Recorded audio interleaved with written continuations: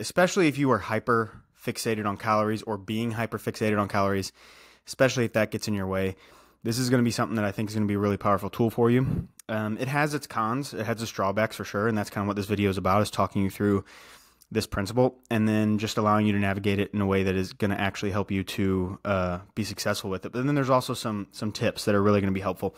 So I'm going to use this whiteboard here, and then we'll just go through these one by one. Let's start with the pros and the cons. So first, the pros, it is very flexible.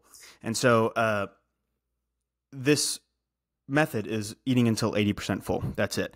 And it has an actual fancy name that I forget what it is called. I'll put it in the description. But it's eating until 80% full. So the reason this is so flexible is, like, you can eat anything you want. You know, you really can eat pizza. You really can eat cookies. You really can eat cake. There's nuances to why that isn't going to be helpful for you in the long run. But I mean, you can eat those things and still lose weight. A lot of people think if you eat unhealthy, you can't lose weight. And it's really just how much of that stuff that you eat. Now, the problem with high calorie dense foods such as pizza is a lot more calories come in being 80% full. But still, this is a very flexible way of dieting. And, it allows you just to be immensely available to whatever you want to eat. It also allows you, again, to not hyperfixate on the actual calories, but you're trying to pay attention to your body's internal cues. So it can be something that is very helpful. The second pro is that it is easy to remember. I mean, eat until 80% full, no matter what. You can have anything on your plate you want as long as you're eating till 80% full. You don't have to remember what has carbs in it, what doesn't, what has sugar in it, what doesn't, whatever. It is just extremely easy to remember. And that's really important. If you get caught off guard at a party or Super Bowl or whatever, it can be easy to just ditch your diet because it's hard to make it fit that place that you're at or that situation that you're in. But with eating until 80% full, you literally, wherever you're eating, you're just eating until you're 80% full. Now, exactly what is 80%? That's up for grabs.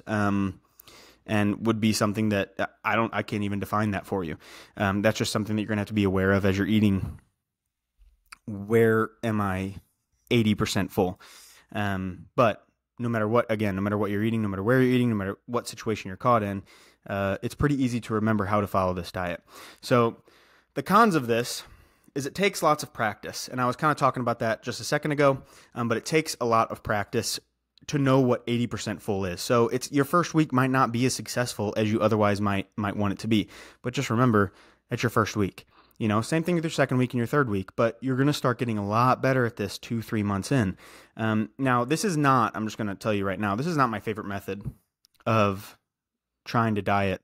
But especially at the start, this is, maybe a way of you getting into just realizing how much you're eating and controlling your portions. The practice that it takes is, again, going to be a while, and it's going to be hard to get used to at first. But I don't want that to be discouraging. It should be encouraging that I promise you are miles ahead of where you once were whenever you weren't eating mindfully and trying to be 80% full. Whenever you're trying to be 120% full, you are going to probably get results just by simply keeping track of your portions a little better and being aware of whenever you are done. But again, takes a lot of practice. The next part is there can be a lot of guilt associated with it. And the reason there can be a lot of guilt associated with it is because, even though we're probably eating a lot less and you are miles ahead, it's hard to kick that guilt out of your mind. I've been there. I have faced that many times, where it's hard to get that guilt to leave your mind whenever you are eating pizza or whenever you're eating cookies or whatever. Now, let me clarify. I'm not saying eat whatever you want, just do 80% full. Ideally, you would still eat mostly healthy foods. That's lean proteins.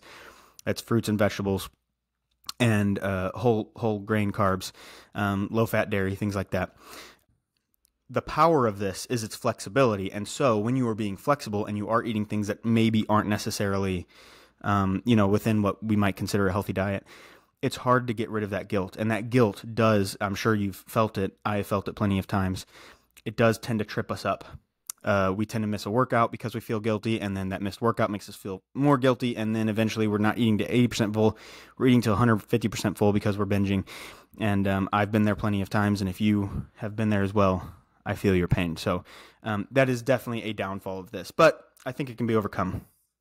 And then the last part is that there's no structure. So that's kind of like the opposite of, the opposite of a pro being the con is it's very flexible. So very flexible is a pro, and no structure or being flexible is also the con. Whenever it's that flexible, it's hard to, decisions aren't made for you. You're constantly having to think about, what is 80% full, especially whenever you're out, let's say you're out with friends or whatever, especially if you're drinking. Good luck drinking. It's hard to mix that with this because you're already in an impaired state that it's hard to decide what 80% full is. But without that structure, whenever you're out to eat or at a birthday dinner or whatever, it's hard to remember exactly where to stop because you're having to be mindful so much. So perhaps something such as, and I'm not saying I'm necessarily a fan of these diets, but kicking out all carbs or whatever might be better for some people, because it's easy just to decide, hey, I can just eat this. I don't have to be mindful about it, as long as whenever I ordered, I didn't order any carbs. So, it's just something to consider. So let's talk about a couple things here. I'm going to just do both of these in one. Why you'll succeed and why you'll fail. So these are going to kind of go with the pros and cons. So why you will succeed on this, eating until 80% full, is there's not a whole lot of hyper obsession with calories. So if you trip up on that, it will be something that will be very freeing to you to just focus on, hey, I'm just going to eat until I feel satisfied, and not 100% satisfied either. And I think that's the trick.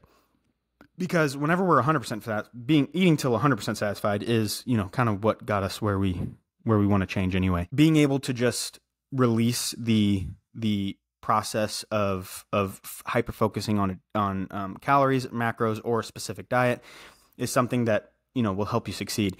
And you can always take this with you. You're never going to be caught. Let's say you're at a ball game or something, and you order a hot dog, and you're like, oh my gosh, this doesn't fit my diet because I said I wasn't going to have any processed foods, and now here I am with this hot dog, and I made this mistake. You can always still eat that hot dog. You just eat until you're 80% full. It might be the whole hot dog. It might be most of the hot dog. It takes a lot of discipline to decide that you're only going to eat, 3/4 of a hot dog. And so that might lean on the why you'll fail side of things. But for now, on the why you'll succeed side of things, it is very different. In terms, a typical diet where you are stuck in a certain way of doing things and you're stuck on certain calories. And so that is a huge plus in this category. So why you'll fail. I think the lack of a plan is very difficult to overcome. I think whenever we feel like we're just kind of free falling and doing the best we can, it just tends to not work for my clients. Now, maybe whenever you've lost all the weight and you've really built up all these habits and you're really aware of portion sizes and stuff, this could be something that a person could live with forever. Now, I food log still to this day. I just love knowing, kind of like a money budget. I love knowing the money coming in and the money going out. I have exactly, I don't have to worry about anything in terms of, for me, that is very freeing. And you could get to that point. You could start with 80% full. And then as you make a little bit of progress, you switch to something like food logging or macro tracking or whatever. You switch to something else. And then you switch back to eating till 80% full, because you have mastered the habits that help eating to 80% full be something that is actually still beneficial for you. So for instance, you might start learning some recipes, some of your go-to recipes, or you might pick up on the fact that Smart Pop popcorn fills you up with very minimal calories because there's no oil on the popcorn they add to it. That's Orville Redenbacher's, I think, is what that is. And whenever you've learned these little tips and tricks and you know how much peanut butter is 2 servings and all that stuff, then you could switch back to it. And now okay, it's shockingly a small amount of peanut butter that leads to the 190 calories that are usually on a jar or whatever. So it could be something that at the two ends of a diet, or 2 ends of a fat loss transformation, if you will, the beginning and the end, could be really, really helpful for you. So let's get into some tips that I think are really going to help if you follow this. And it could be, again, don't let me saying that there are major downsides deter you from starting this. I promise, if you have never, if you struggled with diets, you're probably watching this if you've struggled with diets. So if you have struggled with diets in the past, don't make me accidentally tell you that this is far inferior. It has inferior qualities to it, but it could be a huge boost for you. So let's get into some things that are really going to help you. So first is going to be low calorie dense foods. I brought that up a little bit or I just, briefly mentioned it whenever I was talking there. I have an awesome free resource for you that is called the 30-Day Shape Up Challenge. It's 30 days of 4 habits that I run my clients through that is going to help you get a great start to your fat loss journey. And there's a bonus 5th habit in case you fall off the wagon at all. All my clients love it, and it's free. So just scan this QR code here or click the link in the description, and I'll send that straight to your email. So things like lean protein, that's chicken, that's extremely lean, turkey, ground turkey. We have 97% lean around here, but some people only have access to 93 or 90. But, anything lean protein is really going to help. Pork as well, sometimes, pork chops, things like that. Not really pork steaks or pork butt that has too much fat in it, but lean proteins are going to be your best friend. Anything that you see, this could include protein bars and stuff. You just have to be careful with them. But anything that, a recipe or a food that has a lot of protein and the majority of calories are coming from protein is just going to be a very filling food. But it's not just protein, obviously. It's fruits and vegetables. Certain fruits are going to be a lot more lower on the calorie density side of things. You're going to be better off probably with strawberries, and almost any berries. They're going to be higher in fiber and lower in calorie for how much you can eat. I know that watermelon and strawberries are just like, you can eat a bowl of watermelon for like 150 calories. It's insane. Maybe it's a pound. I'm not sure how much. It's a lot of watermelon. Same thing for strawberries. I'm pretty sure their volume is the same in terms of weight. For 150, 100 calories, you can eat like an entire bowl. And so that's going to be hard to overeat on that. Imagine pairing that with, let's say, just say strawberries. You pair strawberries with some plain Greek yogurt, which is higher in protein, and you, season or flavor, I guess, that plain Greek yogurt with cinnamon and vanilla extract and some stevia. You now have this like high protein dip that tastes, pretty good. I'm not saying it's the world's greatest thing or anything, but it tastes pretty good. And you dip those strawberries in it, you're going to be getting a high protein, very filling snack. And so things like that are really going to be helpful for you. Some other low calorie dense foods, anything, salad. And I know that like salad is a typical like dieters thing, and it's almost like this like we don't do salad on a diet thing now. But I love salads. I mean, a lot of people that I talk to, a lot of my clients, they love just giant salads. They take up a lot of space, and it's nice. It takes a long time to eat them. Obviously, spinach, peppers, onions, things like that are going to take up a lot of space and not have hardly any calories compared to the volume. You put some chicken breast on that you seasoned up well, and some maybe zero sugar. They have those. I can't remember the brand right now, but there's a pretty relatively famous brand in stores of zero sugar or low sugar sauces. I know one of my favorites is the low sugar honey mustard. It still has some fat in it, so it has that creaminess, but it's a really good salad. You add an egg to it, or maybe you could even make egg whites, because that would lower the fat even more. And you have this egg, chicken, veggie salad. That's a really good example of low calorie dense foods. But then you could also get into like recipes. Like you could take a lasagna recipe, and instead of ricotta cheese, you do fat-free cottage cheese. Geez. You could do fat-free cottage cheese. You could add just far less cheese to the recipe and do this is a side tip, a lot of the sauces in store, start looking at the labels. They're not all the same. Tomato sauces. So like pasta sauce. Some of them have 45 calories per serving. Others have 70 or 80 calories per serving. I'm not sure what kind of fat or cheese or whatever they're adding in there, but start looking at those sauces and pick the lower calorie sauces. For the same volume, you're getting a lot less calories, sometimes half. So you make tweaks. You take how I kind of look at a recipe is every ingredient on the list. Is that the lowest calorie or a lower calorie option?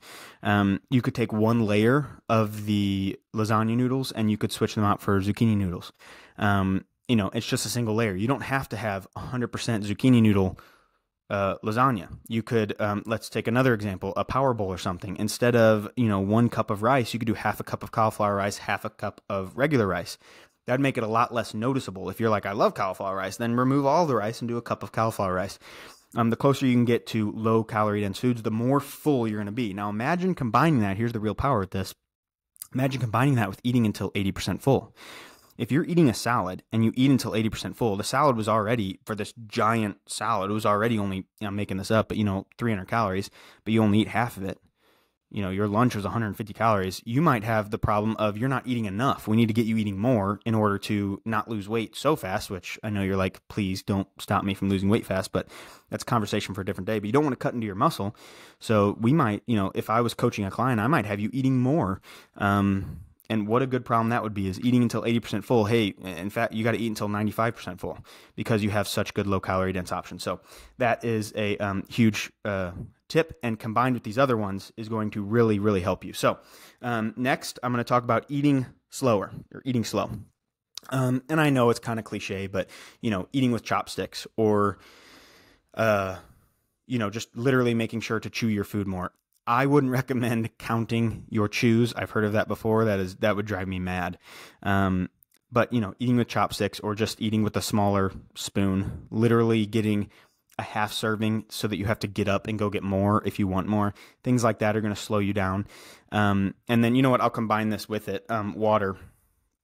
Water is obviously going to slow you down. Having water in the middle of your meal as well, making sure that every 2 bites or something, you take a drink of water. That still might be kind of maddening to keep track of, but eating slower and consuming water during the meal is really going to help you.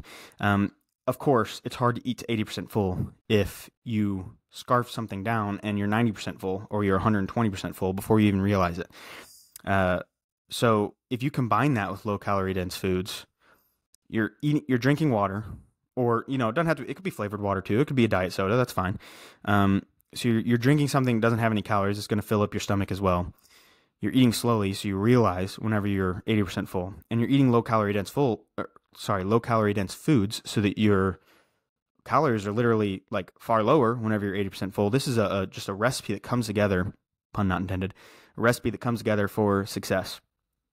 Which is why, if you have stuck around this long, my earlier talking about this as if it was kind of like, it might not be so good, but it might be good. I still, lean on that side, that I think there's better ways. But at first, or, whenever a person has successfully completed their journey and now they're just trying to maintain, this could be a powerful way of putting this together. Now, it does take a little bit of, just constant awareness and constant planning. With my food logging, with how much I food log, I don't really, yes, I have to plan, I guess, just plan in a different way.